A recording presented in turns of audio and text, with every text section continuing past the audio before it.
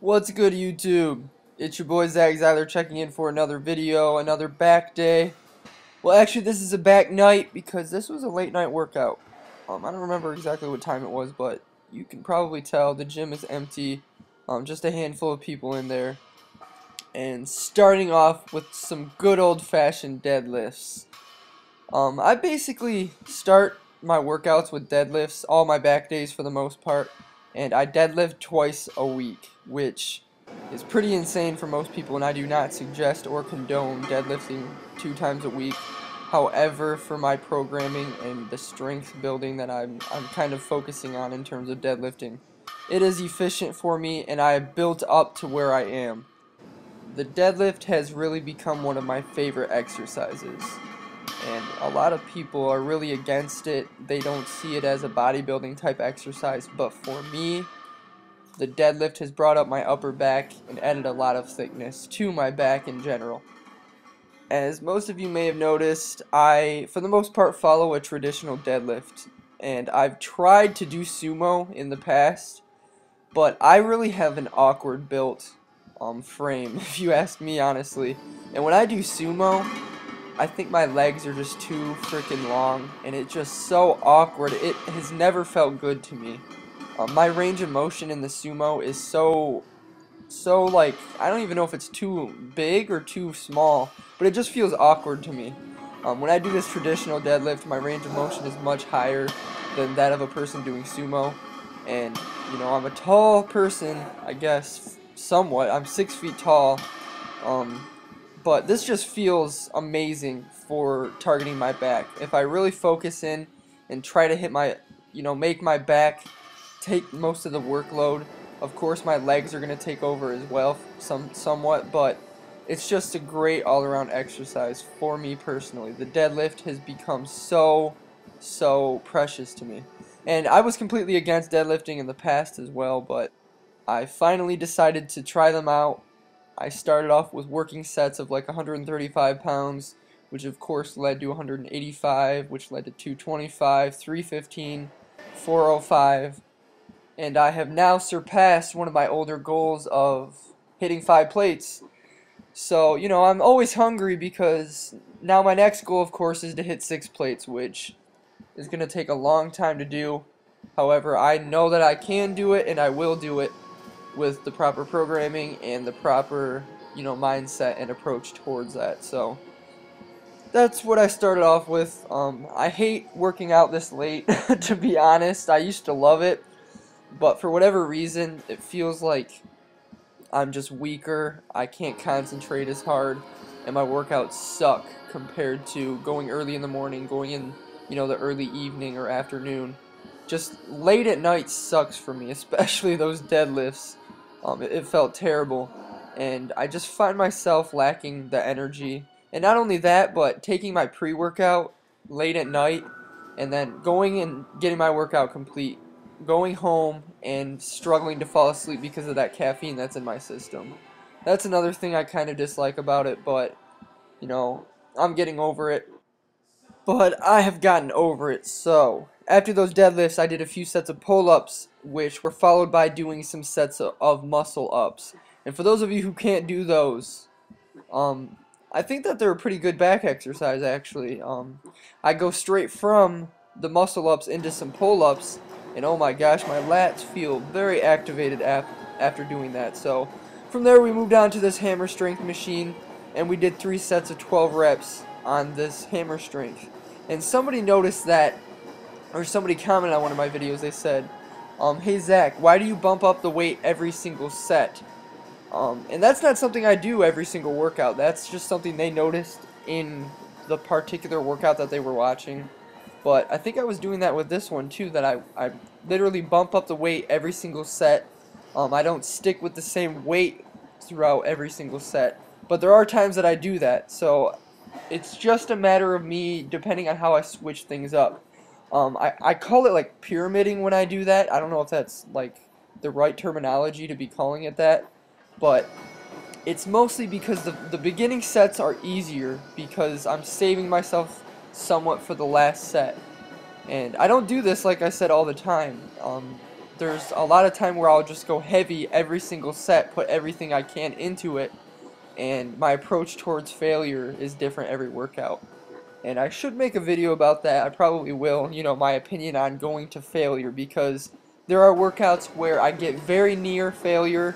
There are workouts where I feel I've completely hit failure even though it's impossible to do. And there's workouts where I try to stay far away from failure while working with heavy weight, which may not make sense, but I'll probably make a video with an explanation to that pretty soon. So just focusing on the lats in general right here, because my lats are something that I've always been trying to bring up. And to be more specific, my lat width from the front. That is something I've struggled to do for the past 4.5 years, however long it's been. That is the major thing that I've struggled to do, is bring up my lats from the front. From the back, in my opinion, personally, you guys may disagree, my lats can look so wide. I can get them to look extremely wide, especially when they get pumped. My back looks amazing from behind in terms of width. From the front, however, it's another story. And I'm not really sure what I should owe that to. I kind of had the feeling that I have really high lats attachments, and that may be contributing to it in a sense, but I also think I have a thick serratus, however you say it. I also think that may be contributing to it somewhat, because if you have a thick-ass serratus, of course your lats are going to be somewhat dwindled and like thrown away completely. But you guys will see maybe if I do some back poses at the end of this video. I'm not even sure if I threw any in here. But anywho, we went into some rows after doing all of that lat pulling. This T-bar row machine is something that I use on and off in the gym, just to mix things up. I have not did a traditional T-bar row with just the free weights, you know, not connected to a machine. I have not did that in such a long time, and that used to be one of my favorite exercises. And, you know, just talking about it right now, it makes me want to do it again just to get the feel of it, you know, because it is something I used to do at my older gym all the time, and I haven't did it, you know, in this gym in forever. So that might be something you guys see in the near future back workouts. So from there we went into a one-arm dumbbell row, very lightweight compared to what I'm used to using. Trying to focus in on using my back and not just pulling with my arms or anything like that.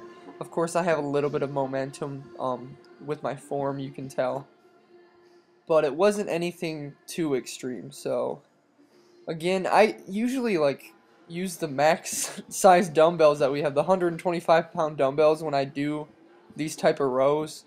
But right here I think I'm only using this is probably 85 or something, which is very light for me.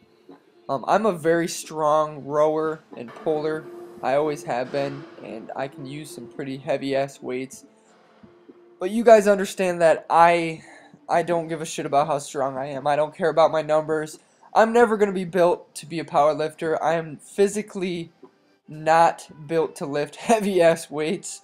But like I said earlier with my deadlift, you know, I said it would be cool to be able to deadlift 6 plates. By getting that strength, not only is my 1 rep max going to increase, but also my other lifts, you know, for hypertrophy type rep ranges, those are going to increase as well as a result. So that is why, you know, implementing lower rep ranges, strength building type rep ranges is vital for bodybuilding. It really is. And that pretty much is it for this workout. I mean, this is the final exercise, this low row, and I've really been able to target my upper back as a result of this particular exercise. So you'll see me doing this all the time. And again, this whole workout was centered around 10 to 14 reps, but you'll see that I put 4 plates on this machine just because I really wanted to thrash my back, as, you know, it being the last set, and kind of to just test and see how it felt, because I just recently started doing 4 plates on this machine, and, you know, it's pretty cool and it feels amazing. Obviously I'm not there to impress anyone.